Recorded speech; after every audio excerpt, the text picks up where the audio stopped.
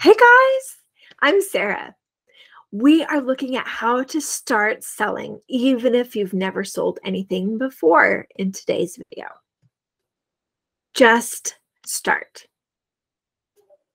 So you found your why, your reason you want to start a handmade business.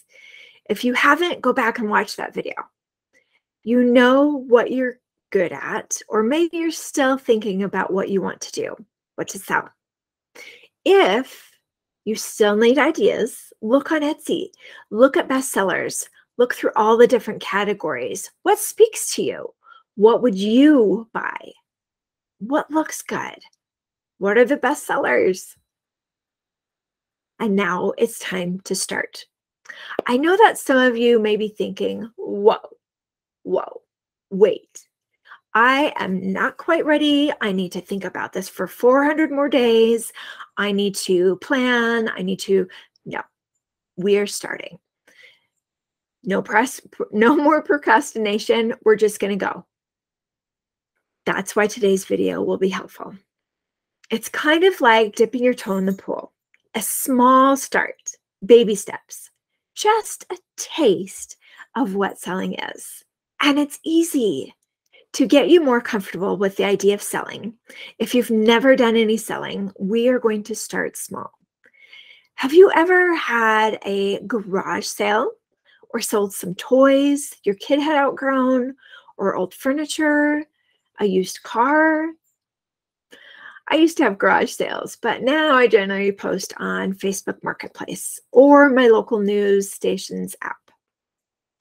Take a couple pictures and some descriptions, and in no time, I'm getting texts about if whatever I'm selling is still available.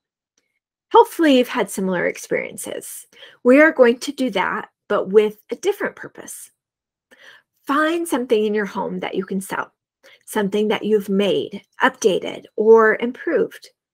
Look around your home and gather everything together so that you can see all the things that you've got. Grab that ornament that you made, that birthday party invitation that you created, the wreath on your door, that wood block that you painted, a holiday decoration, a wall hanging, whatever you've made. It could be for your kids, for your home, for friends, for family, for yourself. Whatever you've got put away in your basement, in a box, in a closet, or scattered throughout your house. Even something that you haven't made, but it's an area you think you'd like to pursue. For example, if you want to sell things in home decor, you can sell a pillow that you've already had. Select one or more items that you're willing to part with and sell them. Put a post up on your neighborhood Facebook group or Facebook Marketplace, your local newspaper. Post up on Instagram or eBay or Etsy if you have an existing account. There are lots of sale options. Pick which you are comfortable with, something that you've used before. Just start. Number 1, gather all of your handmade items or the items that are in the area that you'd like to pursue. Select one or more items that you would like to sell that you're okay parting with and sell them. Pick an app, whatever app you're comfortable with, and go. Ready, set, go. Ready or not, just go.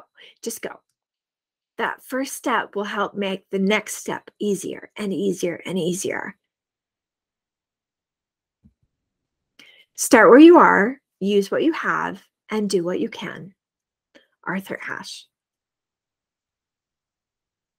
I know this video was short, but you have homework. If you missed the video about finding your why or the one about finding what you're good at, check them out on my channel. If you have questions, please ask them in the comments. If you like my videos, please like and subscribe. Thank you.